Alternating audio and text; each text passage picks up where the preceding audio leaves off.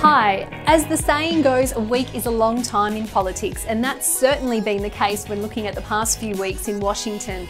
After a tumultuous start to the year, culminating in President Donald Trump's impeachment for the second time, this week the world will be watching as Joe Biden becomes the 46th President of the United States. The inauguration, however, will likely collide with the start of Trump's impeachment trial. Earnings season is in full swing this week in the US, with Netflix, the Bank of America and Goldman Sachs among the major companies due to report to the market. Still on US data, and the latest housing market index will be released on Thursday morning Australia time, looking at current and future market conditions for the sale of new homes. A higher than expected reading will likely bode well for the US dollar. Locally, we'll get a snapshot of the latest jobs data in Australia, which includes unemployment figures.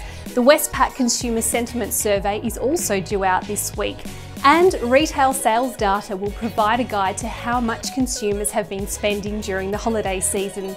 Thanks for joining me on our Grafa weekly preview. If you want to see more news from Grafa, please subscribe to our app.